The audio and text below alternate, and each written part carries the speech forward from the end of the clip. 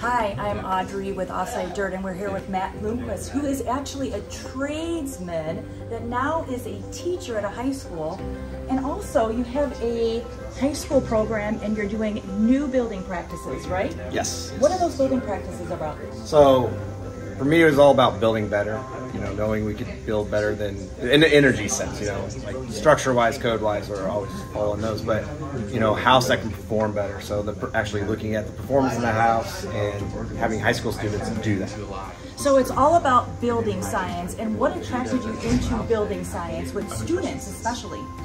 Well, at the time I didn't really call it building science. Like I said, it was building better, the idea. And then obviously I learned the term, you know, building science, and then what it all, you know, air sealing and insulation and continuous insulation and all these terminology that kind of goes in. And then once you start learning about it, you call it building science, but really it was just like high school physics.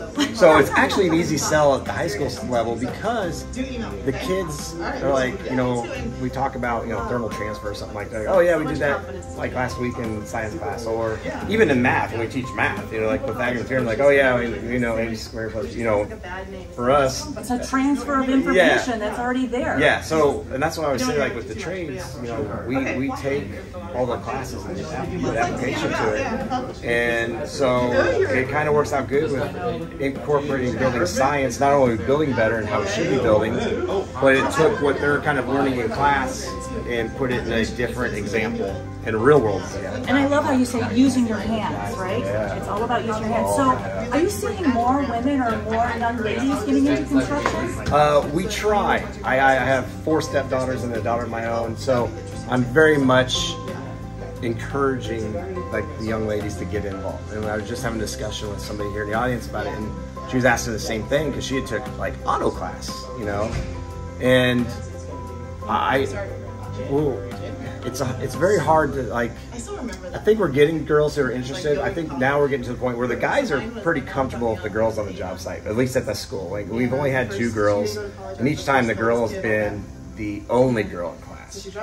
But so I find you know, I think the trick is going to be how do we make the girls feel comfortable being there with all the boys, and I think that's probably the bigger challenge, I would say. I mean, I'm speaking as a guy, so it's like there's only so much I can say. At least you're trying, right? Yes. It's about bringing them Yes. in, making them feel comfortable. Yeah. And I love this. Thomas talked about using his hands, right? It's all about learning, building, and then having an amazing teacher to lead the way. Thank you, Matt, for all that you have done for our industry. You're a trailblazer, and we're so proud of you. Thank you guys for all the support. This has been wonderful. Thank you for being here.